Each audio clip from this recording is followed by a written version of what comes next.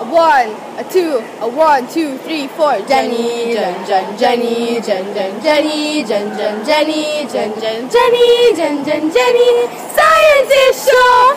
Yay!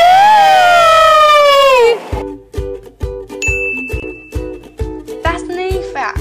In 1999, scientists worked out on a complete gene sequence for multi-celled organisms, allowing them to create a new organism artificially. Whoa! How did they do that, you may ask? Well, it's all because of genetic engineering. But what's genetic engineering?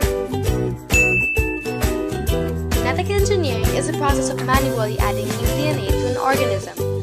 The goal is to add one or more new traits that are not already found in an organism. Pretty cool, right? Let's see how genetic engineering is done.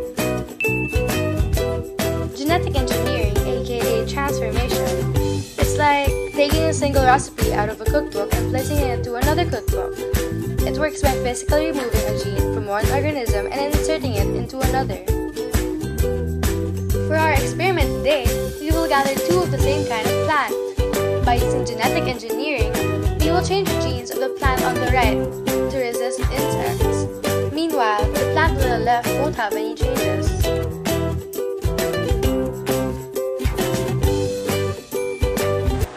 In this plant, genetic engineering was not applied. Let's see if there's insects.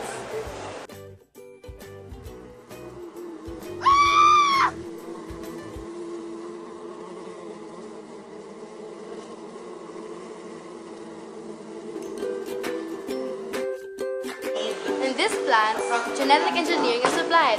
Let's check it out.